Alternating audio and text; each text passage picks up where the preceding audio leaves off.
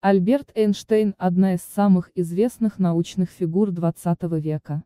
Вот несколько интересных фактов о нем. 1. Главная теория Эйнштейна – теория относительности. Он разработал две версии этой теории – специальную и общую.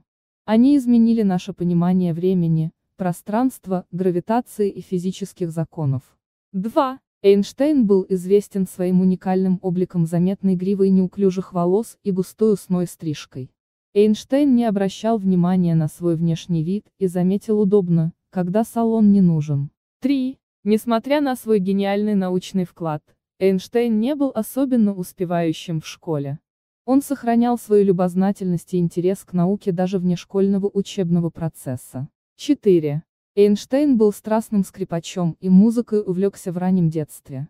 Он заявил, что музыка играла огромную роль в его жизни и помогала ему найти вдохновение для научных открытий. 5.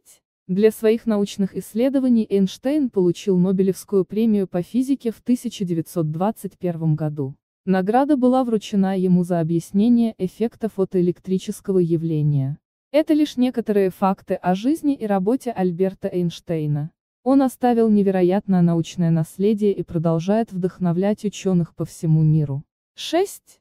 В юности Эйнштейн мечтал стать математиком и учиться в Цюрихском политехническом университете, но при поступлении не смог успешно сдать экзамен по художественному рисунку. Вместо этого, он поступил в Федеральный политехнический институт и начал свое научное путешествие. 7. Эйнштейн был пацифистом и активистом за мир. В своей работе «Мое видение мира» он проповедовал отказ от насилия и поиска мирных решений конфликтов.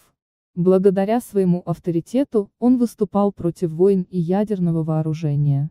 8. В 1933 году, после прихода нацистов к власти в Германии, Эйнштейн как еврей покинул страну и уехал в США. Он принял предложение работать в Принстонском университете, где преподавал и продолжал свои научные исследования.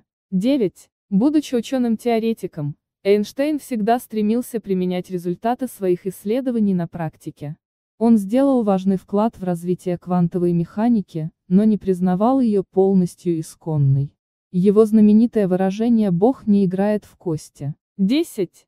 Несмотря на свои знания и гениальность, Эйнштейн был скромным и смиренным человеком. Он не стремился к славе или признанию, а сконцентрировался на своей научной работе и поиске истины. Все эти факты подчеркивают многогранность и уникальность Эйнштейна как ученого и человека. Его вклад в науку и наше понимание мира невозможно переоценить, и его наследие будет жить долгое время. 11. Эйнштейн был награжден Нобелевской премией по физике в 1921 году за объяснение фотоэлектрического эффекта. Этот эффект заключается в высвобождении электронов из поверхности материала при попадании на нее света определенной энергии. Это исследование имело огромное значение для разработки квантовой механики. 12. Эйнштейн был активистом за равноправие и боролся за гражданские права. Он был сторонником прав женщин и расового равенства. Он выступал против дискриминации и насилия, и его голос в этом вопросе имел значительное влияние. 13. У Эйнштейна был развитый социальный и научный круг общения. Он активно взаимодействовал с другими учеными и философами своего времени и принимал участие во многих научных дискуссиях. Его талант, интеллект и остроумие привлекали людей, и он часто проводил значимые дискуссии и семинары.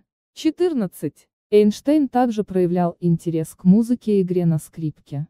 Он считал, что музыка вдохновляет его и помогает ему в творческом процессе. Он даже играл в камерных ансамблях и выступал перед публикой. 15. В последние годы жизни Эйнштейн работал над объединением гравитации и электромагнитного поля в единую теорию. Он стремился создать грандиозную теорию всего, которая объяснила бы все физические явления во Вселенной. Альберт Эйнштейн оставил неизгладимый след в науке, философии и культуре. Его гениальность, любознательность и прогрессивные взгляды продолжают вдохновлять ученых и людей по всему миру.